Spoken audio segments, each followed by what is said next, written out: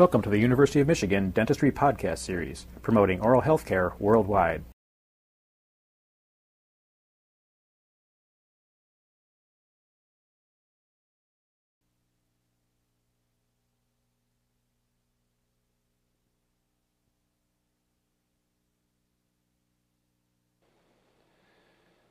Porter wire and lingual wire technique involves construction of certain types of solder joints. The joining of a Mershon tube to a molar band, Loctite wire addition onto the main lingual wire or Porter wire, and also the addition of various spurs and auxiliary springs onto Porter wires and lingual wires to hold teeth or to do minor tooth movement. To attach the Mershon tube onto the lingual of a molar band, you first add stainless steel flux to the middle 1/3 of the lingual surface of the molar band. You add solder onto that lingual surface.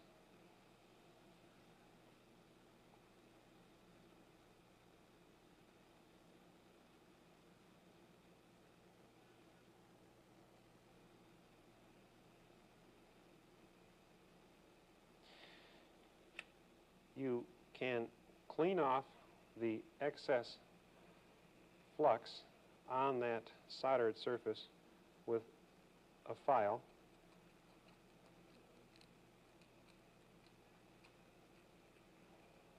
And inspect the solder that you've added onto the lingual surface of the molar band. You add flux over the top of that solder that you've added on there. Just a thin coat will do. And you then position the half-round tube onto the lingual surface of the molar band. Be sure that the half-round tube is properly oriented. The wider end of the half-round tube goes to the occlusal. You place it onto the lingual surface of the molar band. There are different dimensions for maxillary and mandibular molar band placement of the Mershon tube. Modified soldering forceps are used to hold the tube in place while the solder joint is made. The ends of a locking forceps, locking tweezers, are bent so that they oppose one another. You hold the tube onto the lingual surface of the molar band with these locking forceps and make the solder joint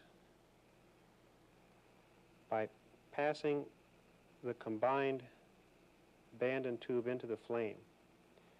When the solder has flowed, and you can see it flow all the way around the tube, you remove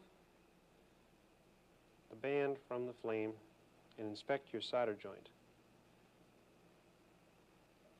You want to be sure that solder has flowed completely around the tube. All the edges of the tube are joined with solder, smooth continuous solder joint to the band metal. Also, you have to be sure that no solder has flowed down into the tube to prevent the precision fit of the Mershon shaft down in that tube. Loctite wires are added on to Porter and lingual wires to hold the Mershon shaft down in the Mershon tube. This is the Loctite wire engaging the gingival end of the Mershon tube and holding the shaft down in place.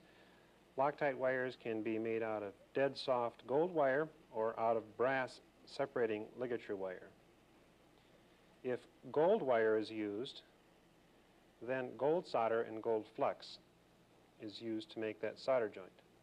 If brass separating wire is used, well, stainless steel solder and stainless steel flux is used. A ball of stainless steel solder has been added onto the end of this piece of brass separating wire.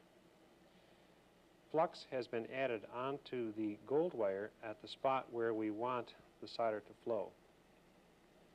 To make the solder joint, slightly cross the brass wire with the gold wire, and then you're going to pull it down into an angular relationship with the main wire.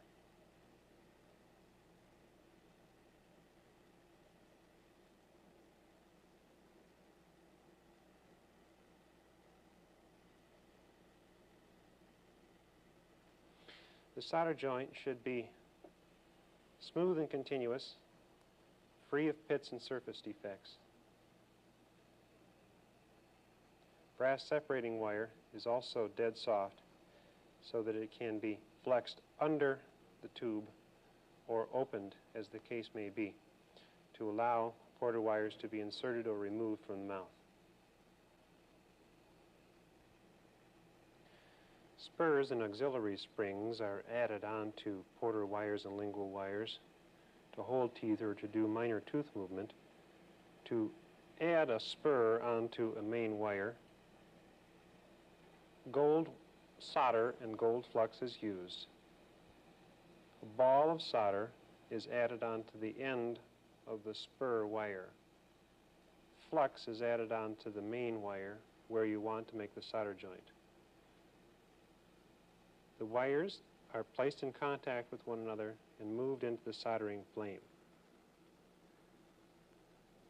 You heat the wire that is intended to have the solder flow to it. Solder flows to heat.